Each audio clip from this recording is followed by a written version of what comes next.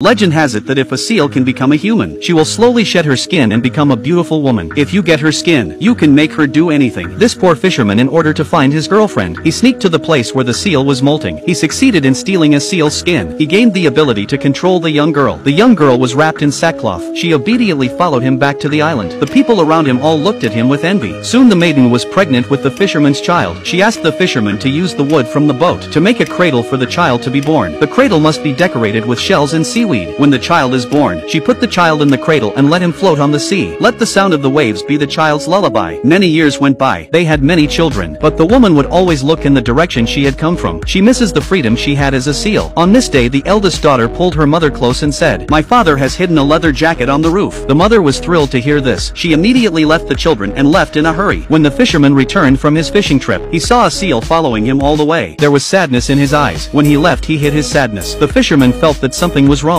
He rushed to speed up his boat. By the time he reached home in the dark, his wife was long gone. The fisherman instantly lost all his strength and fell to his knees on the beach. From then on, fishermen were forbidden to hunt seals, and that special cradle has been passed down for a long time. Years later, the villagers of the island decided to move to the city to make a living. But just as they were about to leave, a flock of seabirds attacked them for no apparent reason. Some seals took advantage of the opportunity to take away the cradle with the baby boy. The father found out it was too late, even though he chased him to the sea. But the cradle seems to have the magic to float further and further away. Then the sky suddenly darkened and stormy. The cradle was gradually swallowed by the storm. Jack also disappeared into the sea. Soon after, Jack's family left the island with the villagers. After they went to live in the city, Jack's father has been busy with work. There was no time to take care of Jack's sister Jenny, so they sent her to the place where her grandparents live. This is a small island with a beautiful environment. The isolated island across the street is the place where Jenny lived. Roan Island. At night, Jenny found a light on Ron's island. She guessed that maybe her brother Jack was there. So the next day, Jenny came to the island with her grandfather. The place had been uninhabited for a long time and had become very dilapidated. Jenny casually walked around the old house. She accidentally found a fire that hadn't been completely extinguished and a table with shells on it. Obviously, someone had been here. She immediately started searching the island. Soon she found a little boy without clothes in a grassy area. So she began to call out to the boy. But Jack heard the shout and ran desperately. Jenny chased after him, but Jack disappeared after running over the hill. Jenny was worried about her brother. By the time she reached the beach, Jack had already taken the boat and drifted far away. When he returned by boat, Jenny told her grandfather about seeing Jack, but Grandpa didn't believe it at all. He thought that Jenny was wrong and told Heidi to go home. Don't mention Jack in front of Grandma, because when she thought of poor Jack, Grandma would be very sad. 2 days later, Grandpa and his cousin went out fishing. Jenny begged Grandpa to take her to Roan Island to find her brother, but Grandpa politely refused. Jenny reluctantly turned away. Just as Jenny was looking at the sea, she was lost. A seal appeared in front of her. In order to get closer to the seal, Jenny went to the boat. Unexpectedly, the rope tied to the boat broke. Jenny dragged the boat and was pushed to the island by the seals. She called out to her brother and ran to the house. Then she climbed up the window and looked inside, and found Jack inside. Do well to watch it if you finds it interesting.